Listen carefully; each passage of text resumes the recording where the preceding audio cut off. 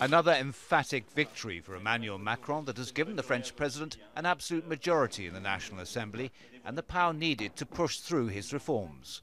But many polls have predicted an even larger number of seats for his party. It will be a very different parliament, much younger and with many more women. The Republique on the Move was only founded as a party just over a year ago, but there will still be an opposition voice. The risk was that if the whole National Assembly was controlled by Macron's people, there would be no opposition in Parliament, and opposition would express itself elsewhere, that is, in the streets. National Front supporters were celebrating Marine Le Pen winning a seat for the first time.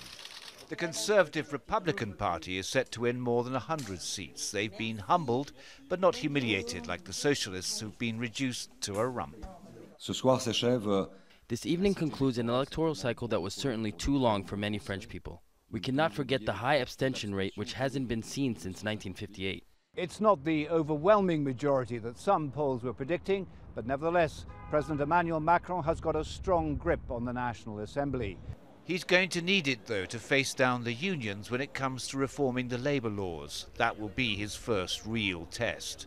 He also wants to cut more than 120,000 jobs in the public sector and reform pensions.